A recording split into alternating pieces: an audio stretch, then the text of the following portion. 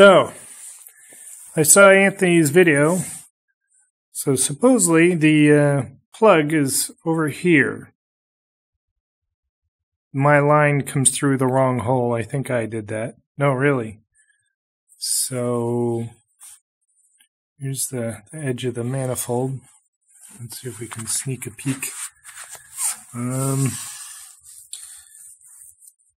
Hey. Let me get my finger in the freaking frame. What's that? Is that something? Oh! Hey, look at that. A square pipe plug. I bet you my thing will fit right in there. So, I could try this out. I think I'll do that. Yeah, light's obnoxious. I'll try it out. Carburetor off. I disconnected the fuel line. The distributor vacuum line is attached. I just moved it over to the side. Disconnected my throttle linkage. And the plug is the dark rusty thing with no paint on it.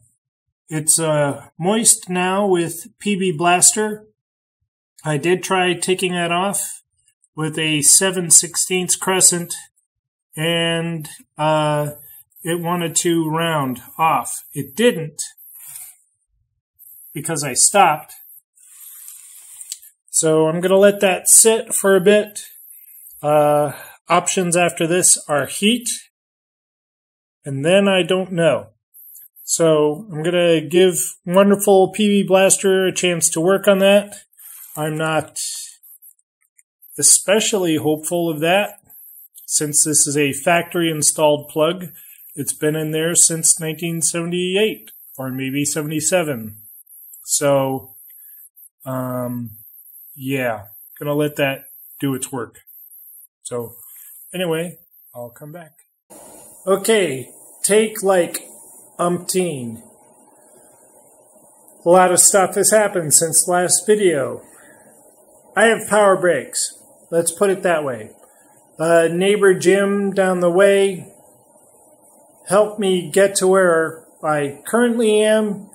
I invited him over because I wanted to see if he had a tap set to help me put in a new vacuum port in the engine. Turns out that that was not necessary. We took the PCV valve line and put it to a smaller emissions thing port down here, and took the port that it was on off the same multi-port stem and ran it over to the booster.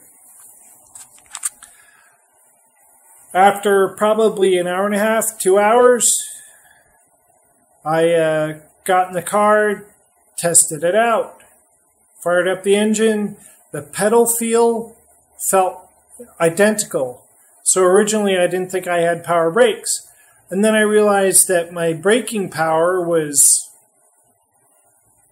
5 times what I had before. It was stopping with the same pedal feel as the booster installed in manual brake mode. So without the vacuum. The pedal feels the same. The braking power was just phenomenal. So I have power frickin' brakes. The plug, the factory installed plug for the power brakes vacuum port, that plug is still in place. Couldn't get it. I blasted the crap out of it with my acetylene torch and rounded over the head of the plug and everything. It wasn't going anywhere. That's why I decided, all right, I just have to drill a new hole. But after we decided to screw with vacuum port stuff, it just works.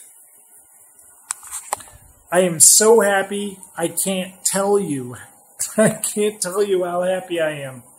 So anyway, Jim, the guy down the street, has a 71 Camaro that I'm going to be helping him get from a shell. He's going to have to replace the gearbox in the back, the transmission, I think, and a new engine that was hydrolocked by some juice bag before him. The body is going to have to be all body worked and repainted, but there's no rust or anything. It's perfect. It just needs new paint, needs to be taken down to metal and primed and all that crap. So I'm going to help him do that. The painting will probably happen here in my shop because I've got a compressor that he doesn't have. So that'll be a project. I'll be happy to have that on my channel. He doesn't want to do a channel himself because he's a pussy. Because he doesn't want to do that. So anyway, huge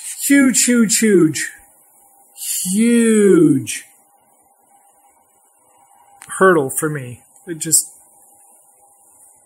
Tom, it works awesome. Awesome. Holy crap. So pleased. I am so pleased. Now we just need to be rid of snow and all that kind of crap to get this outside. Happy fucking day. Holy shit.